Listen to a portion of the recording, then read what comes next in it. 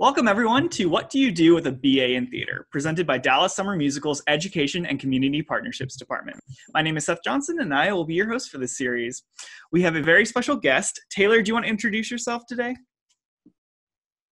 Hi, everybody. My name is Taylor Shelly.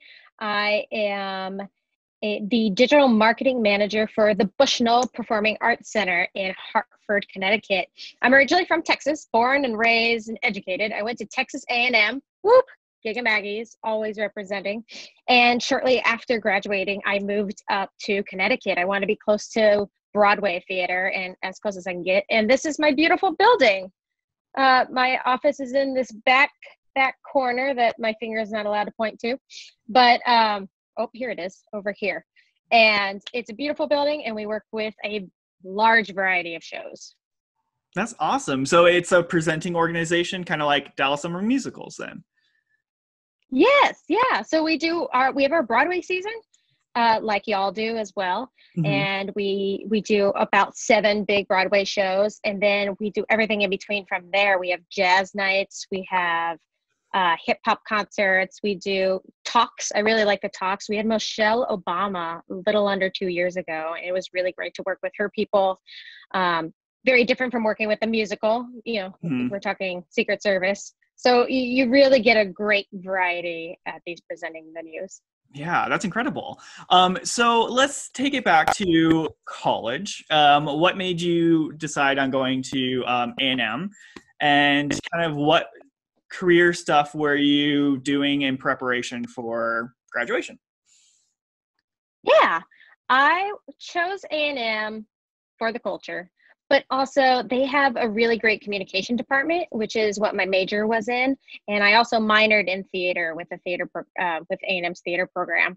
A&M I felt had more of like a grassroots understanding of education. Like even in theater, we were writing these intense papers and learning like kabuki down to the art and actually performing it. And like we really tore it apart instead of just seeing it.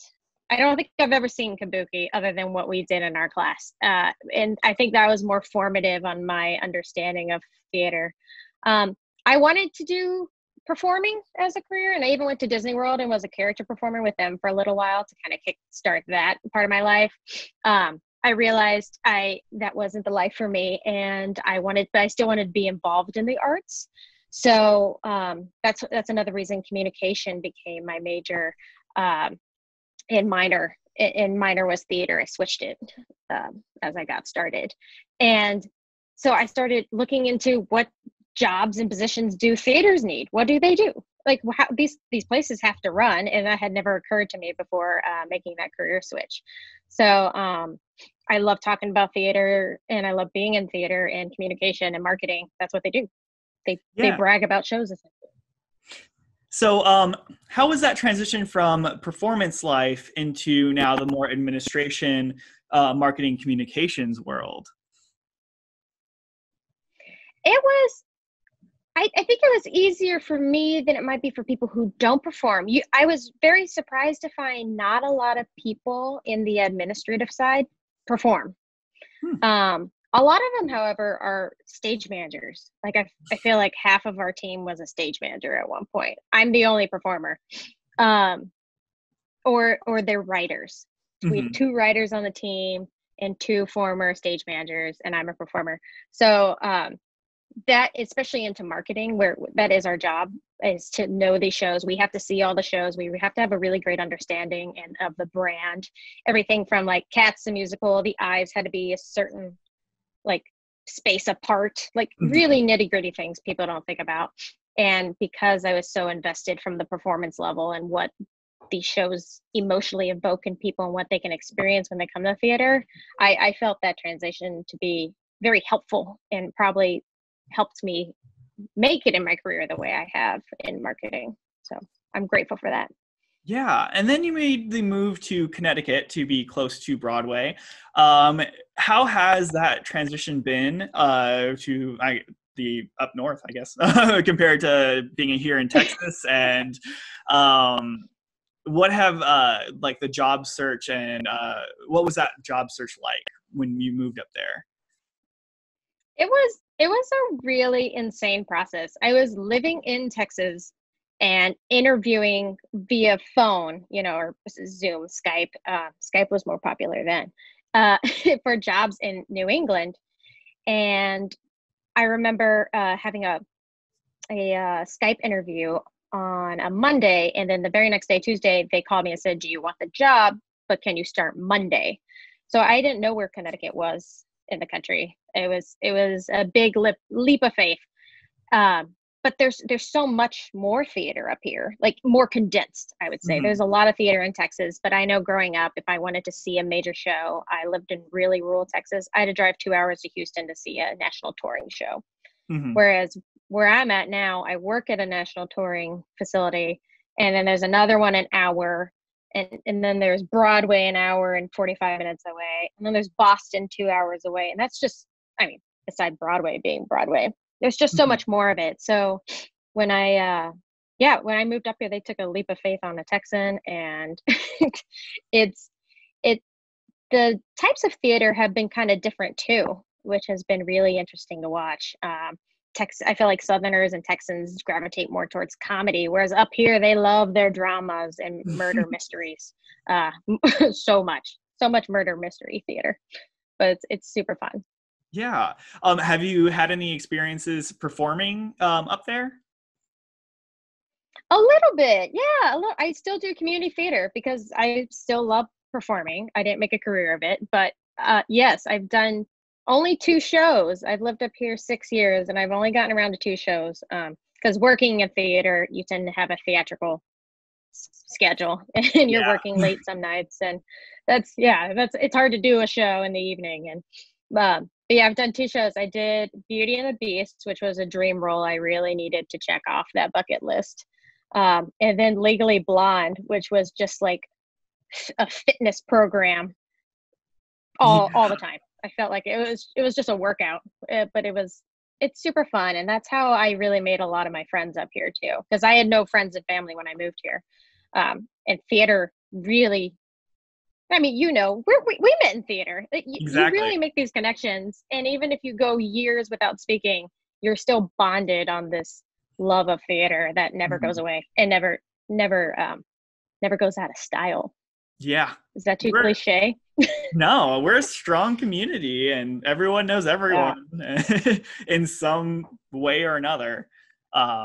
Yeah. So, what does the next couple years look like for you? Are you sticking around in Connecticut? Is there something that you want to do outside of Connecticut, or what does that look like?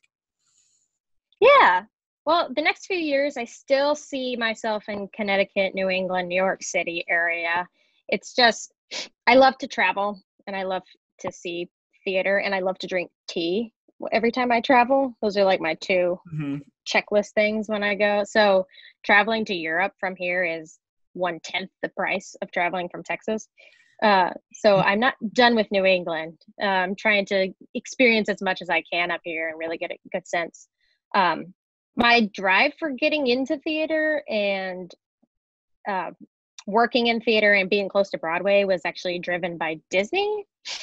I've always wanted to work for the Disney company, and I worked with them for a while. And I met a woman who had the communication degree, the theater minor, and an MBA, and she was president at the time of Disney World. And she said, "Go out, get corporate experience and Broadway experience and theater experience, and then come back to Disney, and you'll be a really well-rounded candidate for more of our corporate positions." So that's a long-term goal. Is really just getting all the experience I can in this performance and entertainment world, because no matter what happens in the world, it's not going to go away. We're all going to need this human connection. Definitely, definitely. Do you want to talk about your time with at Disney World, being a character actor, and just what that job was like? Yeah, it's both complicated and not complicated. That Disney's very regimented, so I wasn't in any of the stage productions, but watching them and seeing them, and now having several friends who are a part of them, it's they do everything in their power to keep you safe and to keep you looking good and maintaining that Disney character integrity the whole time, which is just good practice for any performance value. It's like Broadway, they do 8 shows a week, and you want to deliver as strong as a performance one day to that audience as you want the next day. Mm-hmm. So they really instill those values in you. And what I really appreciated is how much they emphasize character integrity and those relationships you build with a guest in just 5 seconds to a minute. Making those magical memories. There's many moments where you have to hold back tears because it's such a beautiful moment and such a humbling, humane moment of experiencing what you do thousands of times a day, and you just, this one hug to a kid could mean the world to them. And it was such a beautiful experience. I wish I could stay forever, but you do age out at Disney with the characters. Gotcha. But it was, don't regret my time there at all. Yeah, I mean that really does sound magical. Yeah, it is hot. People ask that all the time. It is hot, but growing up in South Texas, yeah, you and I grew up in the same part of Texas. Yeah, we're like, what? We're near the equator. We don't mind 90, 110 degree heat. It's fine. Yep. It's when it gets colder that's the problem. It is. Today it dipped to 60 here in Connecticut. I'm the only one with a sweater and slippers on. I'm freezing. I feel that. I always constantly have blankets on my lap. So yeah. Yeah. That's amazing. Yep. So Taylor, before we wrap up, I've been asking everybody this question. If you could go back to high school Taylor and give her one piece of advice, what would that advice be? Listen to your English teacher more. Yeah. I learned it's even in the theater world, everything you write about yourself and marketing yourself, it comes down to those lessons from English class. I didn't read Pride and Prejudice, and now I'm having to read it. And, not to mention just writing out your resume and even your acting resume, everything needs to be to a T. I've seen HR throw out resumes because they misused a comma and misspelled an easy word. It's very, very important to do that. And you don't have to know what you want to do at that age, but just having those key assets in your arsenal, like good writing, just double check your spelling and everything. I also, because of the way the world is going, I would also encourage them to take a computer course of some kind. I took graphic design for 2 years in college, and that is something that's gotten me in the door, or in high school. I took two years of it in high school, and then I did some of it in college, and that's been a big interview point. And it's not, I don't design everything. We have designers for that, but I have to understand the programs and be able to change the formatting easy. I mean, even for my acting resume, learning how to export that in a way a producer wants to see it. Some are really particular about their JPEGs, Absolutely. And these are small skill sets. Yeah, they want it the way they want it. And if you don't have that simple knowledge of how to do those things and do them well, I think that would be super helpful. And like I said, everything's technology. I mean, you can become theater famous by doing it TikTok nowadays. So, and piggybacking computers off and that, English. Yeah, emails too. You're going to be writing emails for the rest of your life. Make sure you know how to format it professionally. There's just too many emails that you get that's just whoa, who are you? Right.